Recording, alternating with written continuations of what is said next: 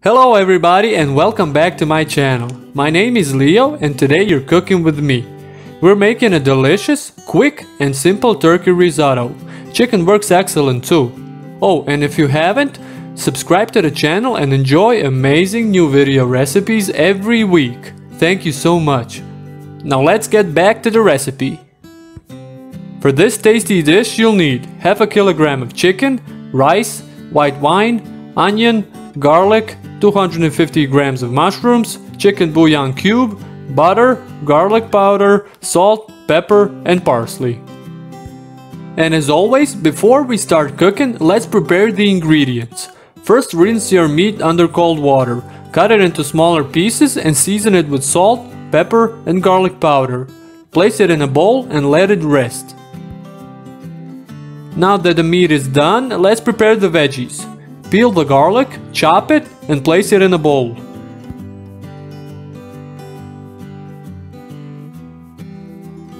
Do the same with the onion, peel it, chop it finely, and transfer it to a bowl. And last but not least, the mushrooms. Rinse them, cut them into slices, and place them in a bowl. Whew! All the ingredients are finally ready. Let's do some magic. Of course, before you start cooking, turn on the heat and let the pan heat up. Only then pour the olive oil in and let it heat up too. As the oil is heating up, dissolve one chicken bouillon cube in half a liter of water. It should melt in a couple of minutes on low heat. Now that the oil is hot, put the seasoned meat in the pan and fry it on medium to high heat.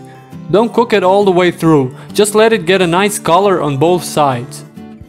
Okay, the meat is done. Now take it out of the pan and transfer it to a clean bowl. Add the onion to the pan and fry it for 1 minute, just to let the onion loosen up a little. Then add the chopped garlic and sliced mushrooms. Season them with salt and pepper and continue to fry until they start to caramelize. After about 10 minutes, add a glass of white wine and let it come to a boil as the alcohol evaporates. Then put 3 cups of rice in the pan and give it a good stir. Mix all the ingredients very well with the rice.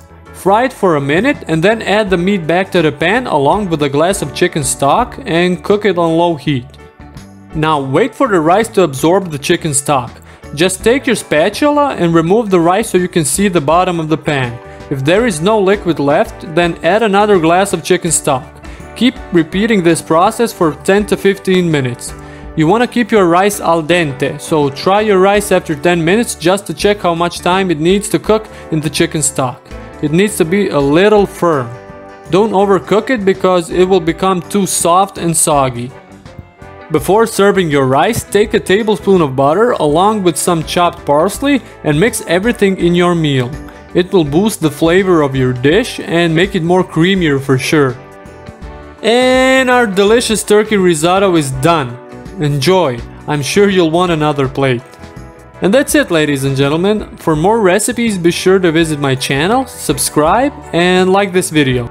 I'll see you in the next one. Bye!